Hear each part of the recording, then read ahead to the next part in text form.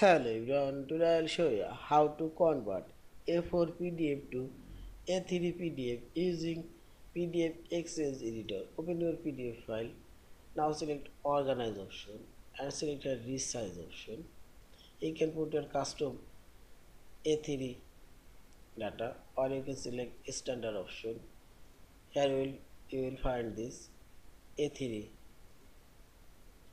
and select here unit inch and select all pages and check this scale page content according to new page size and select OK and see this page size now says as is A3 page size and check file option, document properties and description. This is A3 page size. Yeah, thank you for watching. Please subscribe, like, share and comments.